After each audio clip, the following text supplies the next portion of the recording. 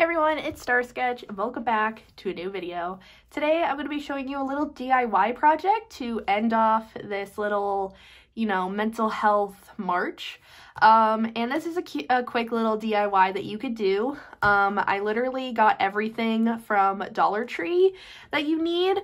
And then you just need a printer if you have that. And if you don't have a printer, you can create your own things, or you can go to a local library or a friend's house that has a printer to print these out. But yeah, we'll talk more about it as we get through it. But this DIY is a DIY mental health binder. This is something that has really helped me every time that I feel really depressed or really anxious. I go to this. And this is a great little tool to have in your coping skills toolbox if you do have mental health issues yourself.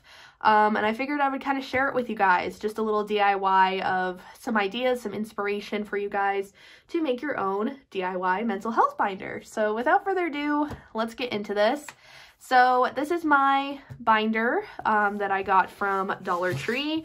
It's just one of those, basic 1-inch binders here.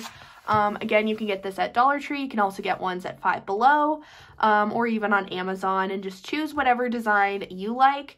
I just really liked this design because it says do your thing, aka for me, it's like do your mental health journey, do what you need to do to cope through it. You know what I mean? So this one doesn't have any pockets, but if that is something that you are wanting in your mental health binder to put little coloring pages or anything like that in here, you can. I just don't find the need for it, so I didn't need it. So Dollar Tree is a perfect place to get binders because most of them do not have the pockets. There are some that do, but they don't have like the fun patterns like this. But anywho, so again, all you need is a binder and some binder tabs here. I got this pack of 8 from I think Staples, but I feel like you could also get them at Dollar Tree or Five Below, like I said. So, and I think actually I had some extra ones laying around, so I was able to kind of use these. But basically, I put in a bunch of papers or resources or list of resources in here that are going to help me with each aspect of my mental health. So these are the sections that I have in my binder. They will definitely differentiate for you. So it depends on the different mental health diagnoses that you have or diagnosis that you have.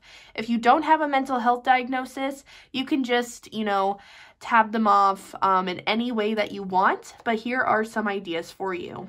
So first, I have depression, anxiety, DBT, which is dialectical behavioral therapy. I'll show you guys what that is. Goals, self-care, self-love, ASD, which is autism spectrum disorder. I consider it under my mental health world because I think of it as part of my mental health journey, but you do not have to if that's your thing. And then resources. So first we're going to go in the depression category.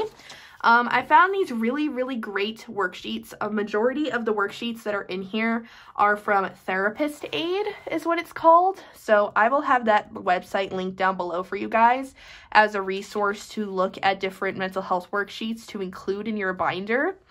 But essentially, these are coping skills for depression that I decided to put first. So, it gives you an idea of activities to do and figure out when you're going to do them, social support. We also have 3 good things and mindfulness, just some things that you can do when you're feeling depressed. It's just a nice little thing to go to do that. And then my next thing here is the challenging negative thoughts. So some of these I did not write in because one, I wanted to keep them to I'll keep this blank. And any time that I do have negative thoughts, I should come to this. I don't always, but I should come to this and write these questions down in my journal and then basically kind of do a little journal session with myself. So these are really good journaling prompts to do. So this is again from therapistaid.com. It's the challenging negative thoughts worksheet. And then we have the positive steps well-being. I try to make sure some of these are colored, like this particular page is like a colored page, but for my mental health binder to save ink, I tend to use only black and white ink, so just keep that in mind. But yeah, so this is a nice little positive steps to well-being little printout that I found. If you guys want any of the links to anything that I'm showing, please let me know down below, or I will even send you some resources if need be. Next, we have a gratitude journal little printout. So this is something that I like to do that is a good reminder for myself. And it gives me some journaling prompts to do to kind of practice gratitude, because I feel like when I'm depressed, I tend to only focus on the negative. So having a gratitude journal or doing some gratitude journaling is definitely helpful. And then these are some gratitude exercises, just instead of using a journal. I mean, it does list that, but you can do it in other ways as well. Again, Therapist Aid is a great resource. Social support, so this kind of was talked about in the coping skills section, but they have a whole thing for just social support, so I decided to print this out in case I ever need that. I have plenty of social support, and if you want to, you're able to write down some people and what they do for you and any barriers to prevent you from fully utilizing each of your supports, kind of a thing. So that is the depression section. So again, it's very, these mental health binders are very customizable to your personal needs. If you need any help or if you would like some assistance with it, please let me know in the comments and I can definitely help you out. I've made mental health binders for other people before, so if that's something that you're interested in, please let me know. Next section is anxiety. So again, just like the depression section, I decided to get the coping skills for anxiety worksheet from Therapist Aid. So that is in here. And then we have grounding techniques, which is actually, I think, no, it's not actually. It's like a whole separate worksheet that they had of different grounding techniques. And I feel like that, to me, it screams anxiety coping skill. So that is all there. This is another little worksheet to do in a journal. So that's why I left it blank. But it's like what could versus what will happen. Some journaling things to do when you're feeling anxious. Challenging anxious thoughts. So again, just a longer, journaling session to do with that. A mindfulness meditation to read to yourself to kind of meditate on how you're feeling. And a progressive muscle relaxation script. So again, something to read to kind of get you, to do the activity. And yeah, so that is all the anxiety ones. Again, I can leave you guys any links to any of those below. Next is dialectical behavioral therapy, which is a specific kind of therapy that I was studying during my mental health journey. This is urge surfing, an activity that is done in dialectical behavioral therapy. I'm not going to go through everything in dialectical behavioral therapy as it is, a lot to it, and I'm not a therapist or anything. So if any of these interest you, maybe talk to your therapist or doctor about it. So yeah, that's all I have to say there. Cognitive distortions, this talks about that. So this is very helpful to have on hand. So I tend to be an overgeneralizer, is what mine is. Distress tolerance skills, again, these are just skills to use, when you're feeling stressed. And then again, using accepts here. So I have them here and I have some more here. These are like more ideas, while this has some ideas to have in it, to do those activities.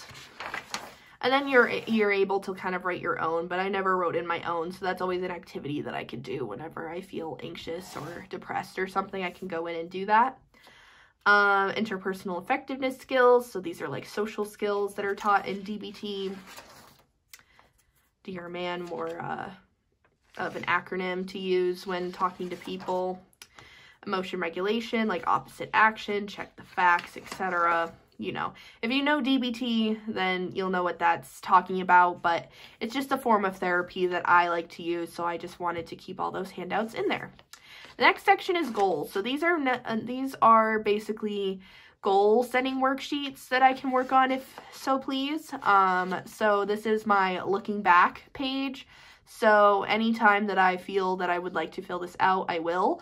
And basically it's just looking back, you know, list out some accomplishments you've done. If I ever feel like super depressed about my past, I look at this and either write in my journal about it. I typically write in my journal about it. I don't like to write in any of these.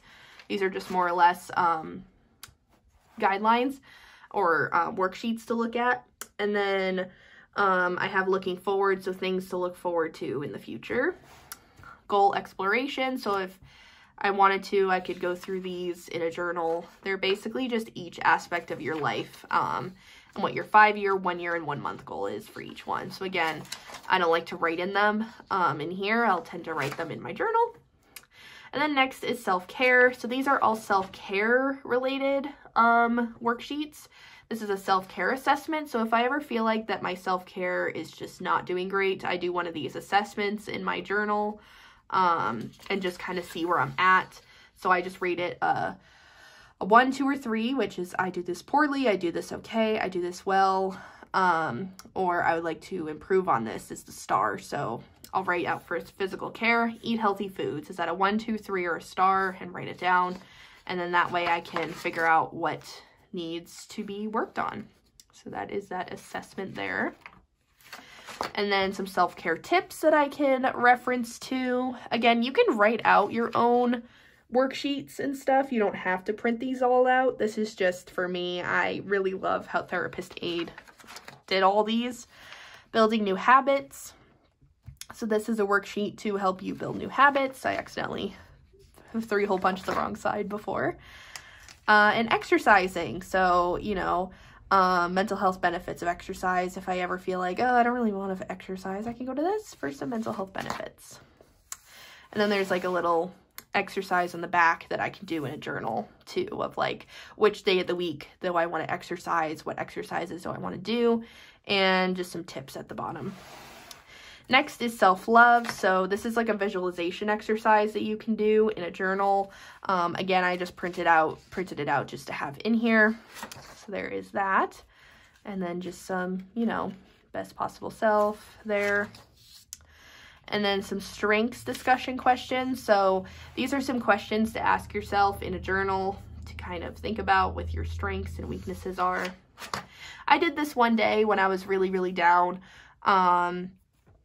And I think that these are still relevant. So I kept them in here. That's why there's some in here that I've written in and some that I have not. These ones I wanted to write in because I felt like that they were very general statements, so I did those. So there's that about me, some more sentence completion, some positive things, you know, so, and then my strengths and qualities, you know, I can always, you know, look back at this.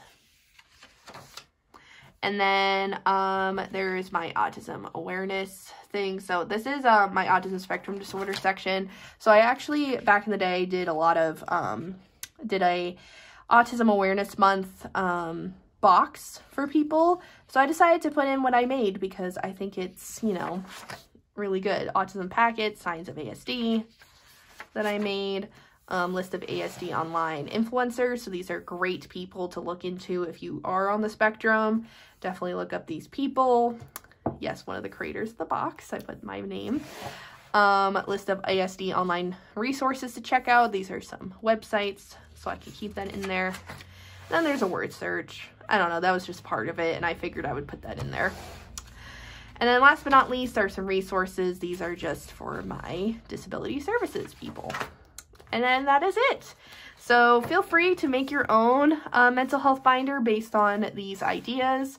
And let me know what you guys think of mine, or if you want to make your own. If you have any comments or questions for me, do not hesitate to leave any of that in the comments section below. I just wanted to really share this because this is something I do use on a, not a regular basis. It's good to have in a desk to have when you need it. But it's a good kind of reminder of like, yes, I have a binder that kind of tells me, you know, everything I need to know in terms of my mental health. So I hope you guys enjoyed this video. Let me know your thoughts on this down below, and I'll see you guys all in the next one. Bye, guys.